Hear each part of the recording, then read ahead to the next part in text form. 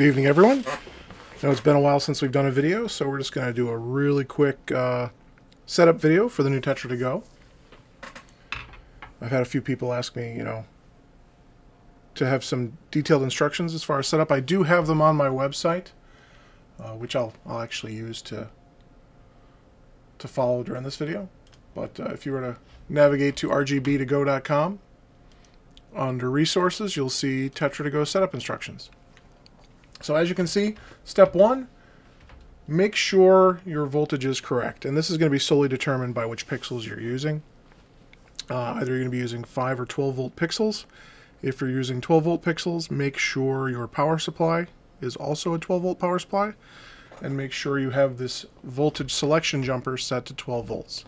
If your pixels are 5 volt, make sure your power supply is 5 volt. And make sure you've set the jumper to 5 volts.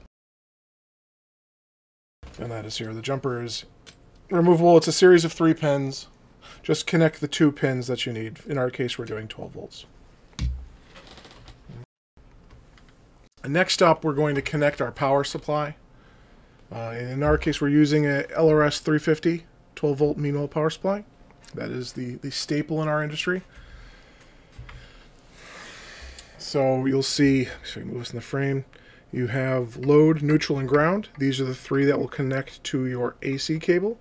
And then V negative and V positive, those connect to your various devices, including the controller. Your AC cable is going to be one of 2 kinds. It's either going to be the US standard or the international standard. The US standard has 3 wires in it, black, white, and green. And the international standard is brown, blue, and green and white striped.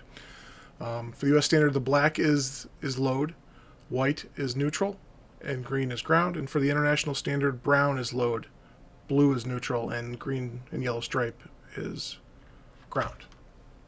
I happen to have the international standard here, so I will hook that up accordingly. Brown going to load, blue going to neutral, and green and yellow going to ground.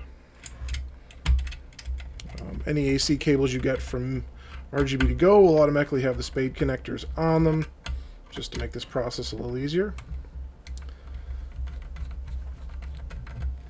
Okay, make sure those are snug. Make sure it is not plugged into the wall yet. We'll be doing that last. Okay, next up is your DC cable, connecting power from here to the controller. In our case, we are using a 12 gauge DC power cable. 12 gauge is important because this controller can support up to 20 amps of current, and you'll need at least a 12 amp cable if you're going to be utilizing all those 20 amps. If you use a 16 gauge cable, that can only support up to like 12 to 13 amps, so a 12 gauge cable is the way to go. You'll want to plug the red cable into V plus and the black cable in V minus, and on the other end you'll see 5 and 12 volt, that's where the red goes, and ground is where the black goes. Do that real quick.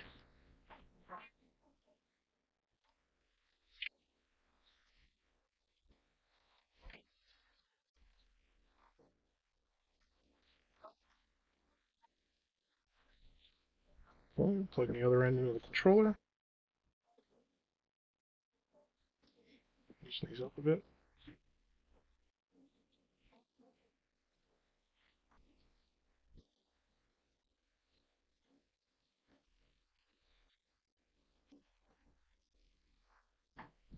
There we go. So AC power is plugged in, DC cables connected. Next up is actually connecting the pixels to the controller.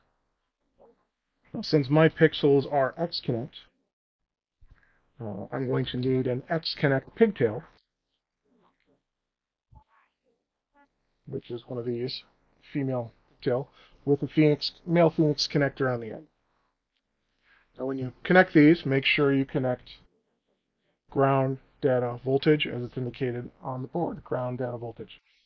The ground cable has the white stripe on it, voltage has the text on it, and the data cable is in the middle. Plug that in.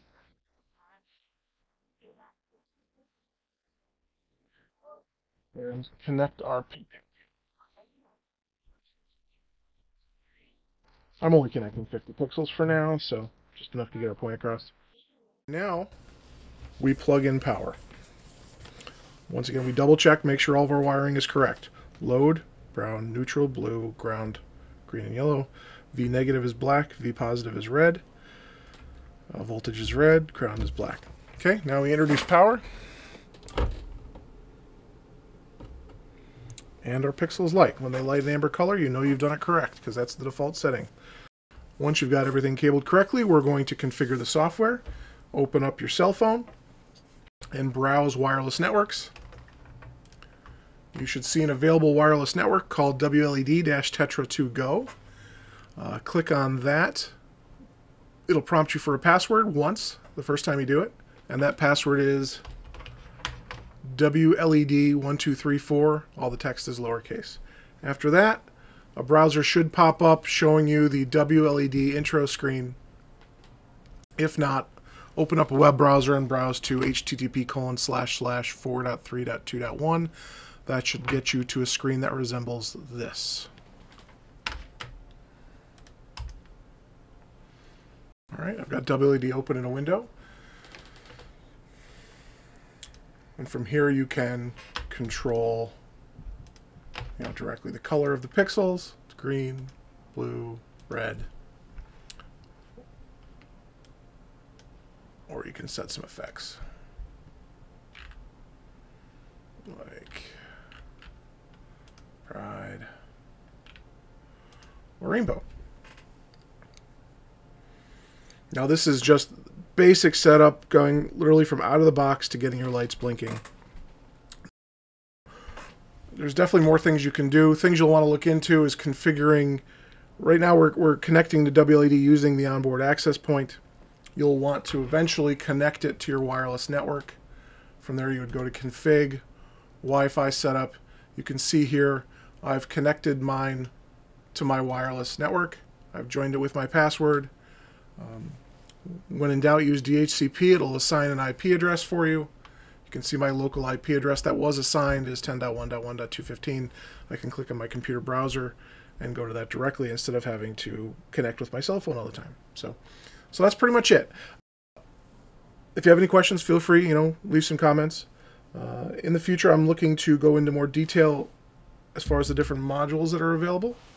But in the meantime, have fun, enjoy your lights, and take care.